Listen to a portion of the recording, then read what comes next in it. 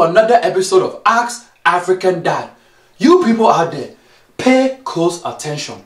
A lot of you keep asking me the same questions week after week. Before you ask a question, go back and watch all the videos that I've done. I am getting sick and tired of reading the same questions week after week. Okay, if you people continue to ask me the same questions, then I must stop this Ask African Dad, because it means that you people have run out of questions. Okay, so here goes this week's questions that were not deleted. The first question comes from Ganes or Janice or Glanis, whatever it is. You know I don't care. And he wants to know, why don't I ever want Cliff to correct me? Two reasons. One, I am never wrong. Two, Clifford's life is not correct. So how can he correct me? Our next question comes from two people, Andrew and Joshua. And they want to know, what will I say or do if Clifford was to become a pastor? With that one, all praise to God. Because when God calls you into his ministry, it's something that nobody, including myself, can cut off or disconnect that call. So if it's God's plan for Clifford to be a pastor, then pastor it is. But you know, there's a reason why doctor rhymes with pastor. It is the same blessing. Our next question comes from Damilola, and he says, I have a girlfriend at the moment, and my parents do not know. Should I wait or tell them? Oh, okay. You, this boy, you are a dead man walking. You are dead already. So the question is, do you want to die even more right now and tell your parents about that your girlfriend? Or do you want to die later on? Because your parents will find out about that girlfriend anyway. You think you are deceiving your parents. You're not deceiving them. You are deceiving yourself. There's nothing that you can keep away from them. Whatever is happening in the dark, trust me, will come to light. So call that girl right now and say, hey, I am disconnecting from you and I'm reconnecting with God in my school studies. Our next question comes from Prince Louisa and her daughter, Megan. She wants to know, what age will Cliff move out? Well, I've been wanting Cliff to move out since his nonsense started at the age of 9. Since then, I've had moving bags, just waiting for Cliff to come up to me and say, hey, I'm ready to go. And I'll give him a bye-bye. So there's no age restriction in this house. Whenever he's ready to go, he can go. The next question comes from Emmanuel. Emmanuel wants to know, why do African parents have an issue when their kids want to grow out their hair? Well, that one is simple. Right now, look at you. Look how gentle you look with your hair cut and low. When you start to grow your hair, you look like a ruffian. You look like a musketeer. You look rough. We don't like rough in this house. First will be your hair.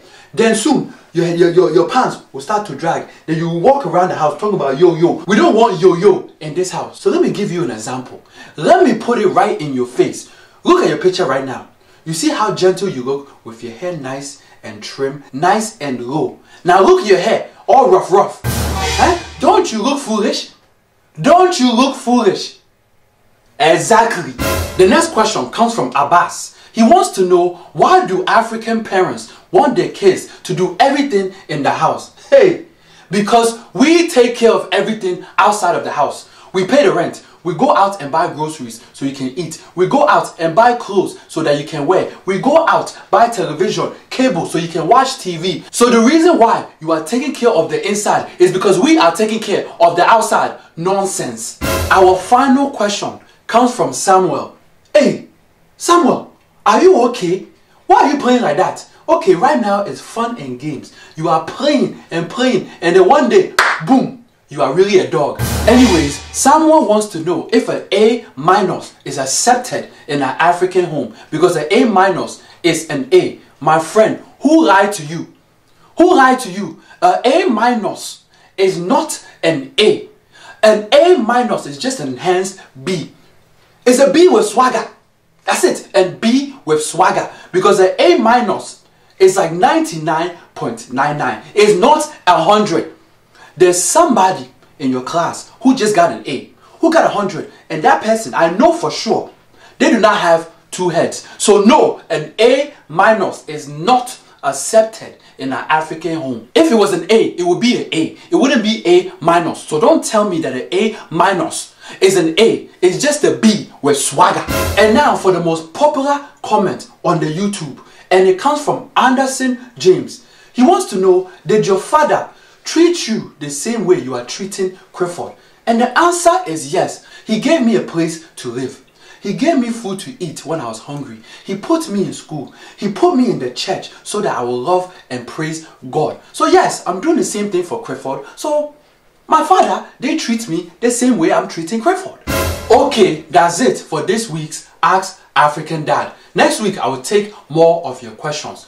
Don't be mad if your question was not answered. Please do not keep asking me the same questions. I will delete. So send your questions to askafricandad@gmail.com. And remember, last week I told you I have Instagram. Clifford told me that nobody will add me. But guess what? Right now I have over 3,000 people who have added me. And you too, go and add me right now at african.dad. Let's show Clifford that I can have more followers than him. So until next time, bye bye. I wanna love, I wanna hold you. I wanna kiss, I wanna touch you. I got a place, no one above you. Me see, I go place, no one above you. Hey, make a shift up your waistline. Think of how they love with your baseline.